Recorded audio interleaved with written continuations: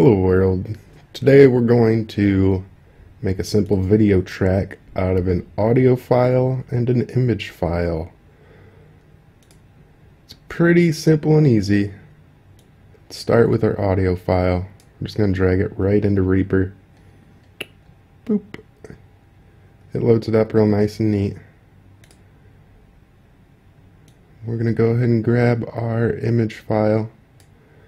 It doesn't allot it very much time, but you can grab the end of it and drag it to the length you desire.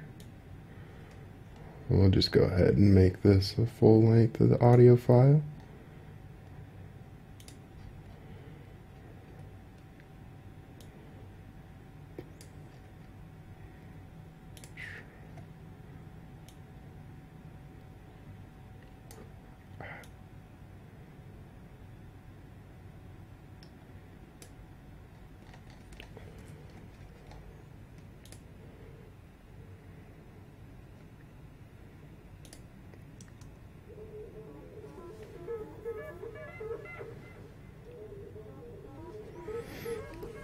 That was pretty simple and easy.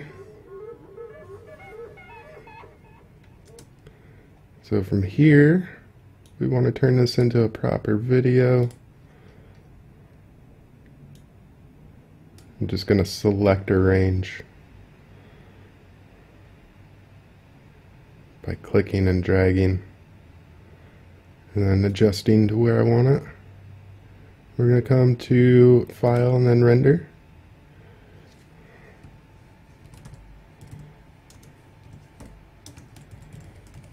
Name it, change our output format to video, WebM.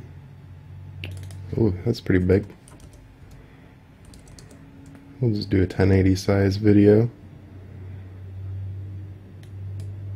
there's other options for the format to export. If you're uploading to YouTube, stick to the QuickTime MP4 or the WebM. Seems to like those two best. I like WebM because I do a lot of other things with them as well, so it keeps it light and simple. Just click render. Dang, 45 minute render time. That's okay. We just let it sit. So about an hour later, and we're back. Just watching it wrap up last few seconds. And it's done. From here you can just click on Show in Explorer. Boop, there's our video file. I'm gonna go ahead, got YouTube open with my upload menu ready. Just drag that, drop it right there. Oh, and you just made a video.